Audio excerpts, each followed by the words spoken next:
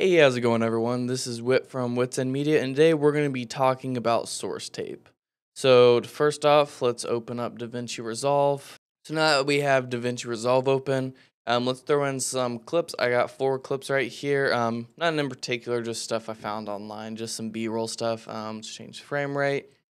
And from here, let's go to the cut page, or not the cut page, not edit, and select all your clips. Well, before even we do that, if you come up here to this corner right here, you'll see this icon and it says source tape.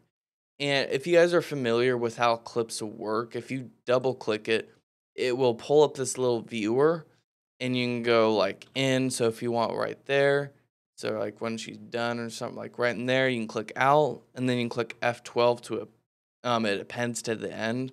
So basically, it'll just throw whatever that in and out value is onto your timeline. But what's nice about the source clip is that you can, let's just delete this. You can select all the clips you want.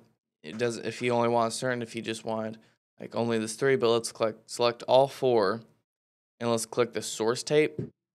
Now it will show all 4 clips on the same thing. So if you have like a lot of B-roll and you're just this could be a faster way to splice through it. Also, if like okay, so I only want from here and ooh, I just did that wrong. I'm just gonna restart. Yep, click the wrong button.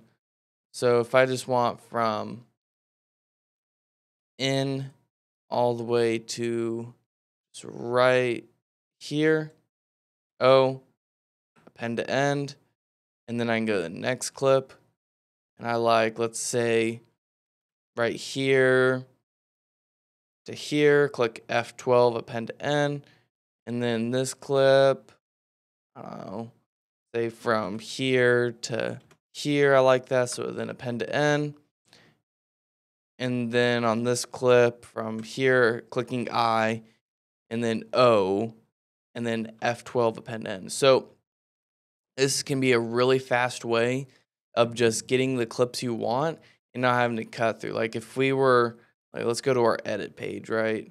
And let's just delete all this for a second. And let's say we didn't use that source tape. I just throw all these clips on here. Then I have to go through Control B, delete, and then do that again for all 4 of these clips. I just gotta find where I want this. And this can work, but it's very tedious and takes way longer, especially for B-roll. I mean, for some instances, this is what you have to do just because the way that, like, if you have a lot of audio going on and you're like want to like sync stuff up and with people talking and all that stuff and audio, this is probably what you're gonna have to do. But especially for B-roll, you can literally just go into this edit page, select them all, click source tape, and you can see all your stuff, and you can just click I, O, and F12. Like, those are the 3 buttons you need to know.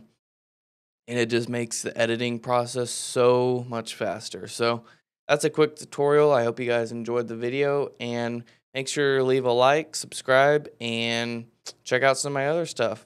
Thanks for watching, and have a great day.